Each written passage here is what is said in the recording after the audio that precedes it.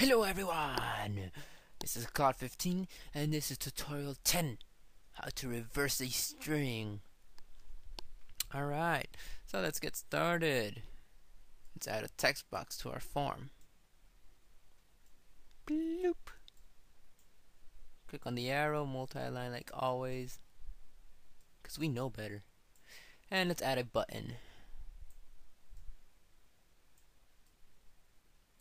Now click on the click on the text box and let's write a sentence.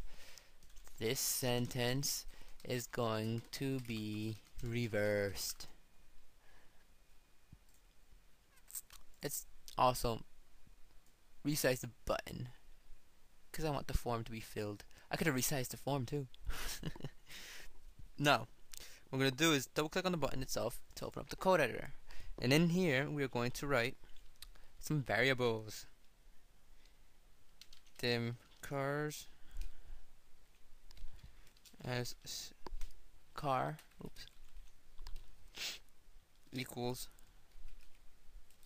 text box 1.text to car array dot reverse car, and then text box 1.text. Oops, wait. Let's not get ahead of ourselves. No. Then reverse as new string cars 0 cars dot length. And now we add to the text box. So text box 1.text equals text box 1.text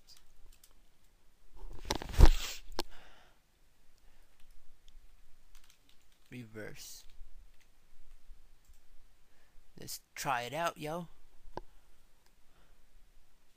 Alright, so this sentence is going to be reversed. It was not. Dun dun dun.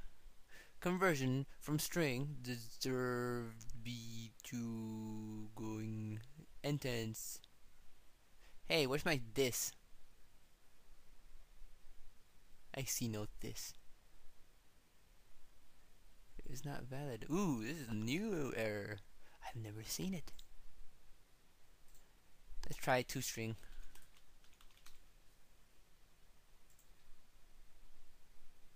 Ooh, it's not working.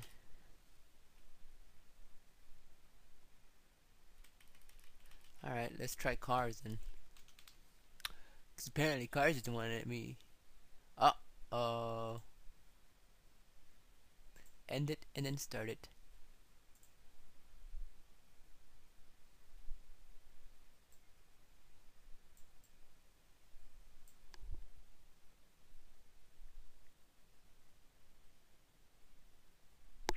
I see what I did wrong.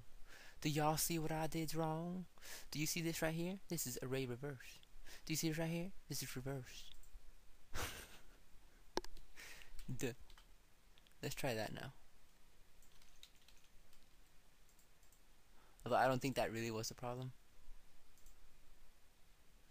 Yeah, that was not the problem.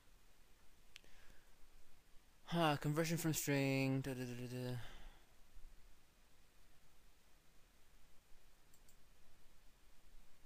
I see no reason. Do you want me to just write you reverse there?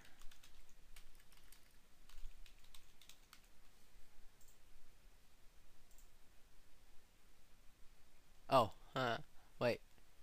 Oh, I thought I said the S word. I was like, whoa, I wasn't supposed to write that. Alright, so we learned of a problem and we fixed it. That's good. Yeah, sometimes you just need to put the variable itself there. Alright, that's good. Do. That looks like a bad word. Alright, well, this is the end for this tutorial. I'll see you guys in the next one. Whenever I make it, I need to upload these videos. Peace.